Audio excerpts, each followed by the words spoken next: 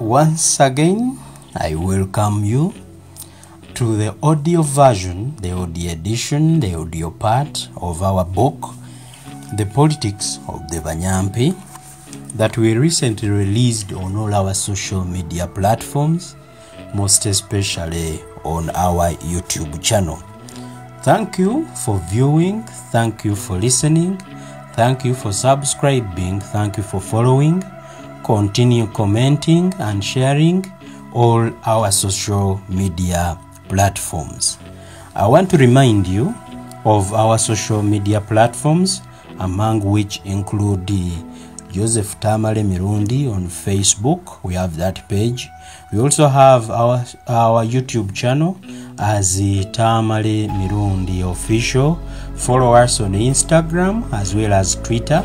Those are the social media platforms. Very soon you will be able to download all the audio versions of these books on other arenas like Spotify, Shazam, iTunes, iCloud, then as well as you will find it on Alibaba. Probably we must even put it there to make sure that all our listeners are very well catered for. In our readings, I want to remind all the listeners right now, all the viewers on our YouTube channel, that we had our first part of The Politics of the ABANYAMPI, a book authored by Joseph Tamale Mirundi, son of More Namatov Mirundi and John Mirundi. This is the latest book as you listen to this audio version. Today, we are right away bringing you the fourth audio version of The Politics of the ABANYAMPI. But before I go straight to reading this part, I want to remind you of what we went through in the first part.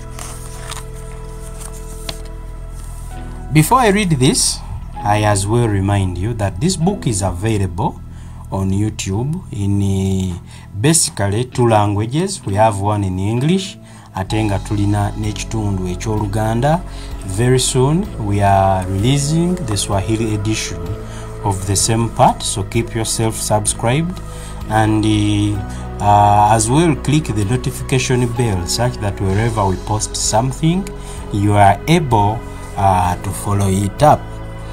In the introduction of The Politics of the ABANYAMPI, I want to remind you that this book was inspired by the events that happened in our country at the Central Bank of Uganda. These incidents included alleged printing of extra currency that was put on Uganda's chartered plane, and on the same plane there existed extra cargo that was not supposed to move on Uganda's chartered plane, chartered to transport Ugandan printed currency.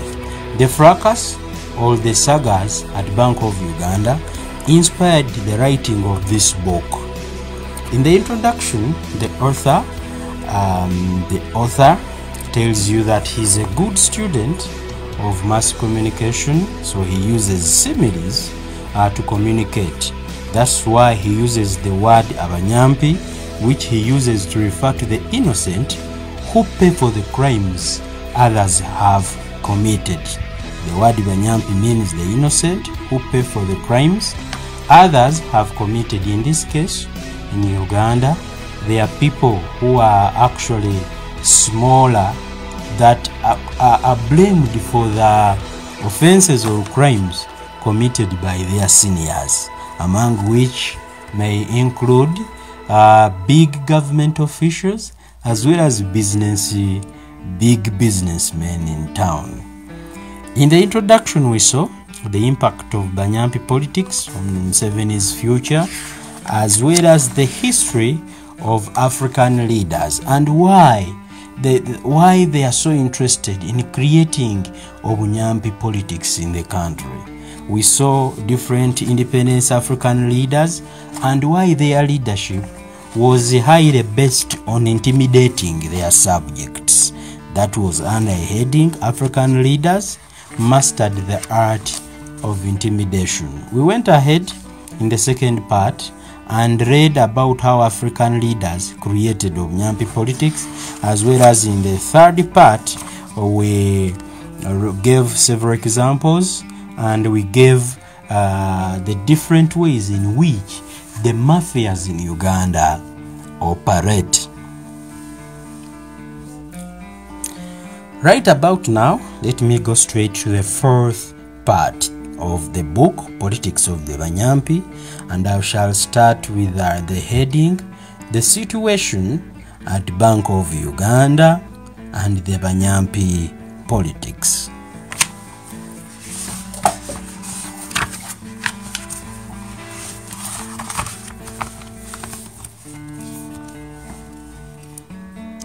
Joseph Tamale Mirundi writes that we should understand that the mafias apply in what in propaganda is called the inoculation theory. The theory requires that the public must be prepared for the good or bad news. What the red paper story was intended to do was to portray Governor Mutebile as senile and that he can no longer control the affairs of the central bank. This, however, exposes their naivety, that how could a crucial government institution suffer a vacuum when all directorates and commissions are headed by capable people? The story carried an allegation that the governor was only dealing with junior staff who happens to be his cousin. This is also intended to prepare the public that apart from his cousin, the governor cannot issue directives to senior staff at Bank of Uganda. However, this claim also implies that whatever happens at Bank of Uganda was not the responsibility of the governor. The red paper story is therefore fake news due to the following reasons. The central bank cannot be left under the stewardship of a senile and unreliable person owing to its importance to the country. In addition, any serious government cannot allow situations where there exists vacuum in the management of the central bank. The question should be, how did the story of Bank of Uganda leak to the media if it is all true? Obviously, this is done to prepare the gullible public. Why did it not attract the attention of the minister in charge of finance? Why is it not rejected by Bank of Uganda officials? It didn't simply because it was meant to serve a purpose.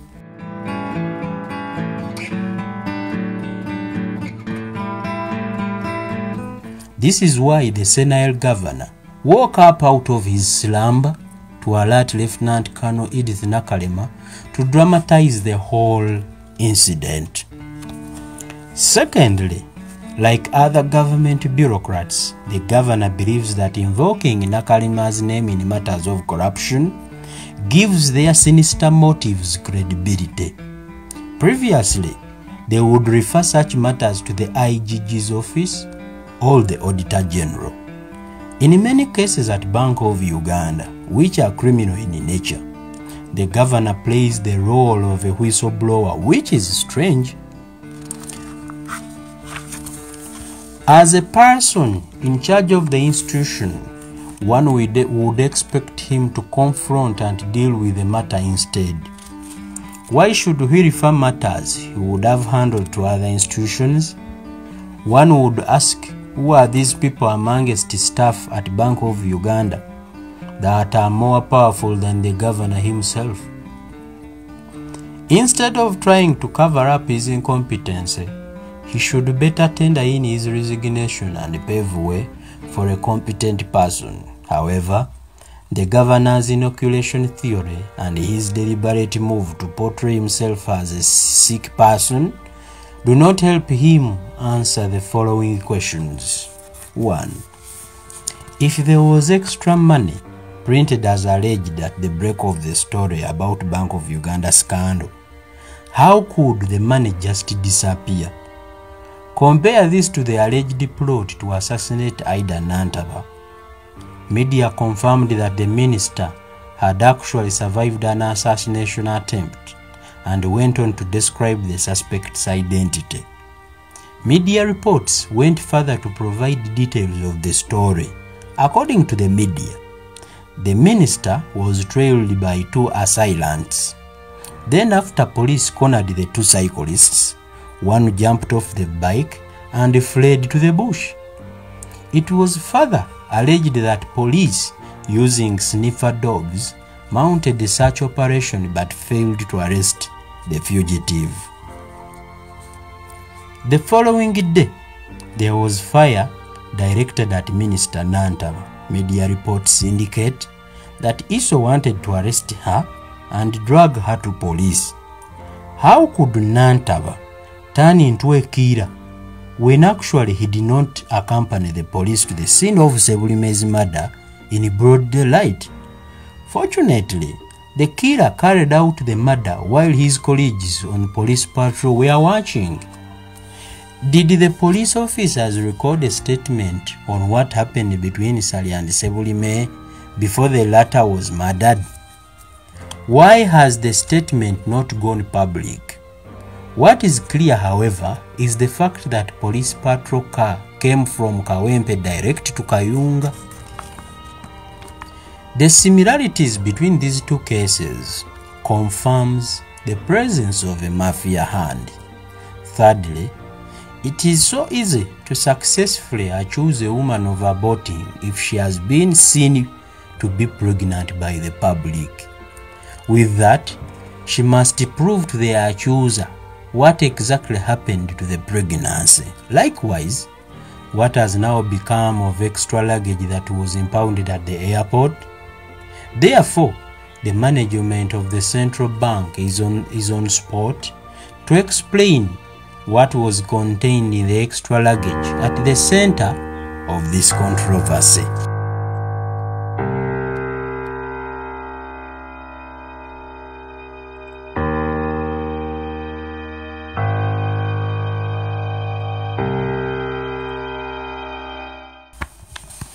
Now that the contents of the extra luggage have been identified and the owners exposed, we move to the following. Who authorized the extra cargo on a plane exclusively chartered to ferry Bank of Uganda currency? Was the plane jointly chartered